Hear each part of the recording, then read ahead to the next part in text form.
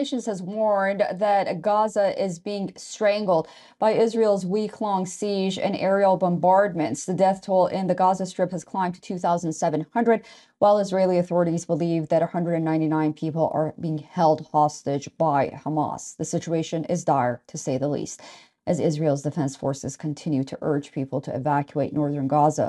The Egyptian foreign minister has said that Israel is blocking Egypt's Rafah border crossing with Gaza, where thousands have amassed in order to flee. In the latest, Palestinian Prime Minister Mohammed Shataya has also warned against military action and an aim to displace the Palestinian people in the Gaza Strip. Listen into what he had to say.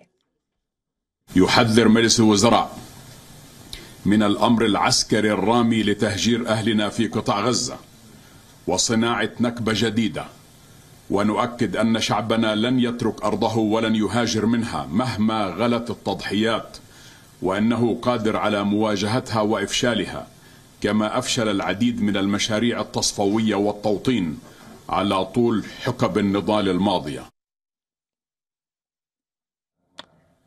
Meanwhile, Iran's foreign ministry has said that Hamas may be ready to release hostages if Israel stops air bombing in Gaza. While on the ground, the fate of aid deliveries and evacuation of over 1 million people living in Gaza hangs in balance. UN aid chief is heading to West Asia to negotiate humanitarian aid being allowed inside Gaza, and ahead of his visit, the UN said that they were in deep negotiations with both sides. Egypt has blamed Israel for not making its position clear on opening the Rafah crossing from Gaza for entry or exiting of people from the conflicted areas. Amid Israel's vow to end Hamas, there is a risk of long-drawn regional conflict. Diplomatic efforts to address the crisis are intensifying. U.S. Secretary of State Anthony Blinken is back in Israel today and is currently meeting Israeli Prime Minister Benjamin Netanyahu in Jerusalem. He is also expected to meet with Israel's defense minister and opposition leader Yair Lapid.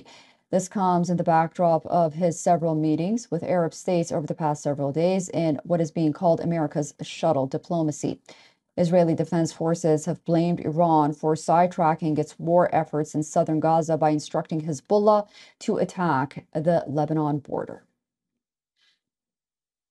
חיזבאללה מימש אתמול מספר פיגועי ירי על מנת לנסות ולהסיט את המאמצים המבצעיים שלנו מהדרום. זאת בהנחיה וגיבוי איראני תוך סיכון של מדינת לבנון ואזרחיה.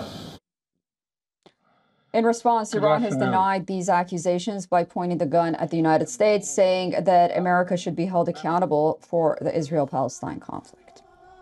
امریکا باید پاسخگوی جنایات رژیم صهیونیستی باشد. این دولت آمریکاست که با تمام توان اکنون در حمایت از رژیم صهیونیستی علیه ملت فلسطین و ملت مظلوم فلسطین قرار گرفته. گسیل ناوگان نظامی به آبهای منطقه‌ای معنا و مفهومی جز حمایت یک جانبه و یک طرفه از متجاوز و از ظالم در مقابل مظلوم. U.S. President Joe Biden has expressed his support for Israel, but has warned that Israel's reoccupation of Gaza would be a big mistake. The siege, which has been criticized by human rights groups, comes in response of a surprise assault by Hamas on the 7th of October. Now, the UN Palestinian Refugee Agency, UNRWA, has said its aid workers will no longer be able to continue humanitarian operations in the Gaza Strip unless new supplies are allowed in the enclave. The conflict so far has claimed at least 4,000 lives and continues to mount as time progresses. The WHO says 60% of casualties in Gaza have been women and children. Okay, we just spoke to Sidan, but earlier Sidan also sent us this report. Our correspondent, Sidan Sabal, he's been covering this conflict from the front lines, and with the conflict now escalating by each minute, he was able to look at one of the bunkers in Israel's Sderot, which borders Gaza.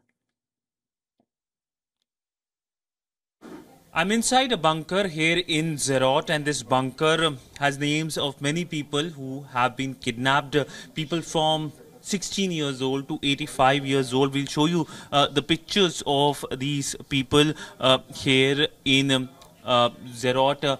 For example, a 16-year-old Amit, this an 85-year-old Israeli as well, many of them young, old as well, and clearly it states that on October the 7th, nearly 200 innocent civilians were abducted from Israel into Gaza Strip.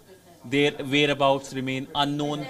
More than 3,000 women, men and children ranging from the age of 3 months to 85-year-old were wounded, murdered, beaten, raped and brutally separated from loved ones by Hamas. Take a photo of this poster and share it. These kind of posters can be seen across this bunker, and these posters are normal across Israel, in other parts of Israel as well. In Tel Aviv, there are many pictures which have been showcased, but it shows the sense of grief. And in these communities, these are small communities, there is increased worry over their loved ones, where they are. It's been over 1 week, and there is a lot of anger on the street, even as we know that the Prime Minister met with the family members of many of them who have been abducted. With video journalist Sanjeet Siddhansable for WION in Sderot, Southern Israel.